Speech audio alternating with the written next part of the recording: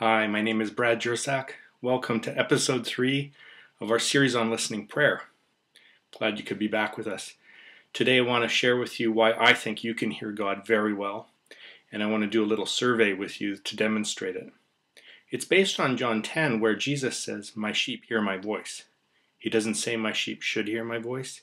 He doesn't say my sheep could hear my voice if only they were really spiritual, they fasted and prayed, they were super moral, or anything like that. His sheep hear his voice based on the new covenant. His sheep hear his voice based on his own goodness, his ability to be a good shepherd. When I think good, I think he's good at it. He's a competent shepherd, and he is able to get messages to you. So let's do our survey together. Number 1, have you ever felt drawn to the love of God? Have you heard his invitation to enter his family and said yes to becoming part of his family of faith? I call that the invitation station. Jesus said in the Gospel of John, "Nobody comes to me unless the Father himself invites them." That means that if you've felt that desire, that draw, that call into his family, you didn't do it because you were just hearing the voice of an evangelist or a friend, a counselor, or a parent. You did it because your heart was hearing the Father's call to you.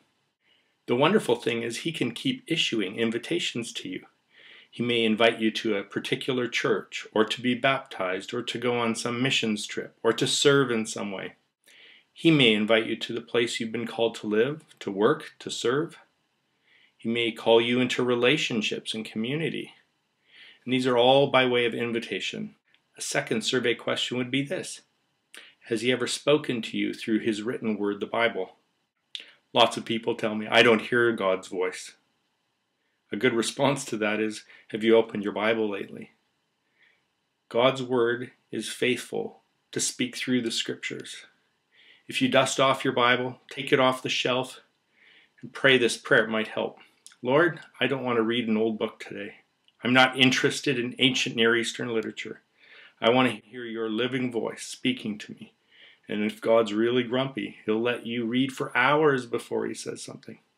But of course he's not like that, is he? He wants to speak. He desires it. And he says, of course I would do that. Just start reading. When you look in your Bibles, some of you have highlighting there. I say that's a testimony that God spoke to you. You're reading through the scriptures. The Holy Spirit highlights a verse, and you highlight it because it's a message to you. The third question of our survey is this: have you ever felt like God has spoken to you through a preacher, a teacher, some kind of messenger, an evangelist, a prophet, a friend, a parent, a child? God is able to speak to us through one another as we open ourselves up with words of life that strengthen, comfort, and encourage. Let's ask another question. Have you ever heard God speak to you or felt him touch you? Have you sensed his presence through music, worship, or even top 40 songs? When I'm listening, I find it easier to hear the Lord's voice. When the kings of Israel wanted Elisha to prophesy on demand, the first request he made was this: get me a harpist. What he was doing was testifying that he could hear better in the context of worship. Another example of how you might hear God's voice regularly, frequently. Do you ever get a burden to pray for someone else? Where do you think that comes from? I'm sure you're all very compassionate folks. But I'm telling you, at the root of that is the love of God for others, who's calling you to pray. He's giving you that burden. And this too counts as the voice of God. Do any of you ever feel called beyond prayer to a prompting to go serve, to write a letter, to bring a message to somebody, perhaps a gift, an email, cookies, you name it? When you have those promptings or nudges from the Lord, that counts. That's his voice. Some of you have heard God's voice through what we call conviction of sin. Maybe it was just accusation. Can you tell the difference? When we talk about conviction of sin, we usually mean that our conscience is guiding us away from wrong into right, or that somehow through our conscience, God is calling us away from self-destruction or away from harming others. Fair enough. That sounds like love to me.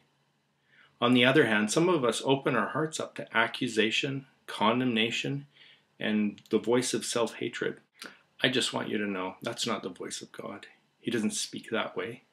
He doesn't want to pound on you or make you hate yourself. In fact, he quite loves you. So whatever we think of conviction of sin, it will be an invitation to freedom. I want you to notice something. As I've done this survey, most of you would have to say, yes, I've heard God's invitation.